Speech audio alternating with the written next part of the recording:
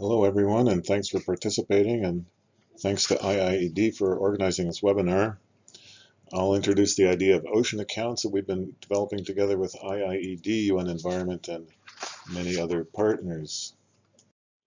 It's based on the principle of positive feedback between evidence and governance, that is, using available evidence to inform decisions and understanding what evidence is needed to make better decisions.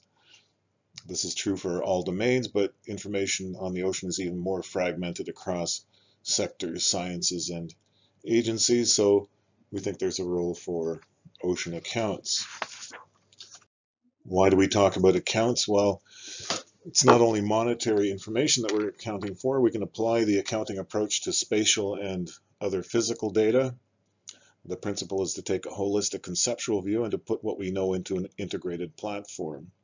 This has worked very well for economic and social data, and we're making progress on environmental data with land, water, energy, waste, and ecosystem accounts.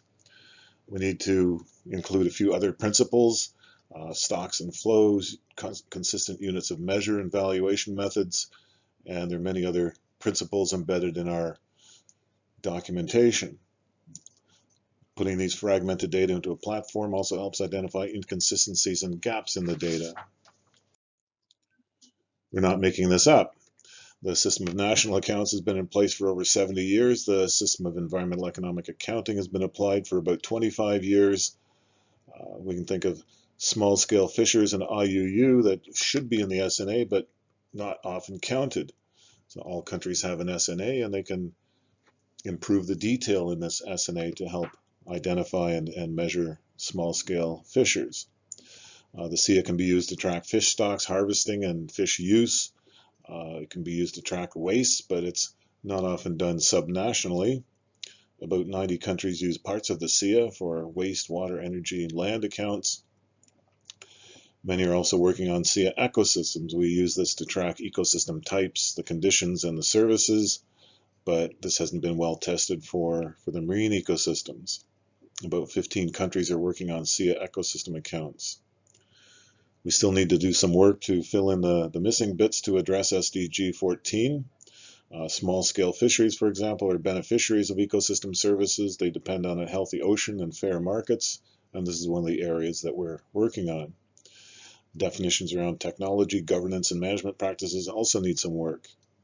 So we're looking for partners to conduct national ocean account pilots, to test the overall approach, and to develop recommendations for these missing areas.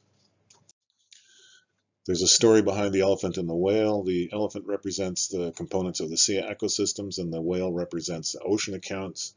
And one of our objectives is to get the whale talking to the elephant here. The problem hasn't been so much the lack of data, but the lack of a blueprint to select, standardize, and analyze these data.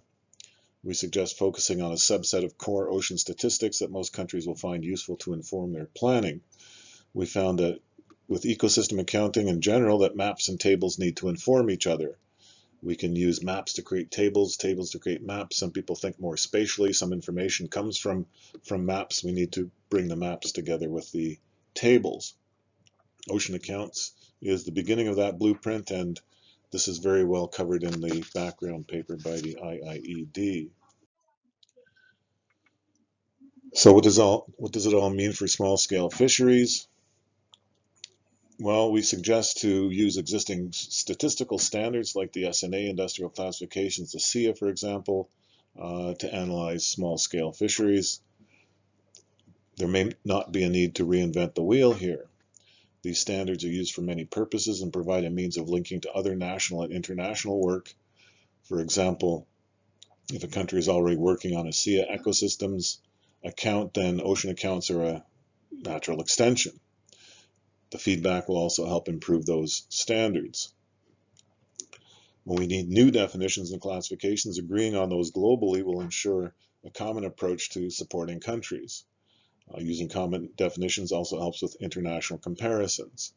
So the idea is that IIED or ESCAP or United Nations Statistics Division can provide capacity building technical support on ocean accounts, and we're all telling the same story.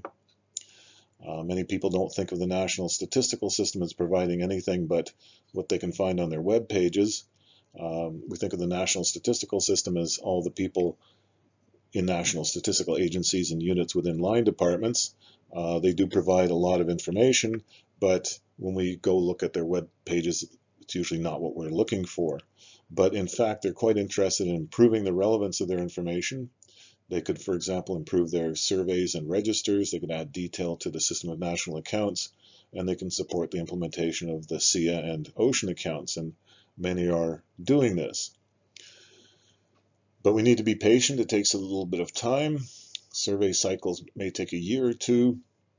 Funding, capacity building, technical assistance might be needed, but this is what we're doing across the UN and with the partners, providing countries with the capacity and assistance they need to bring their information together for the ocean. Thank you very much.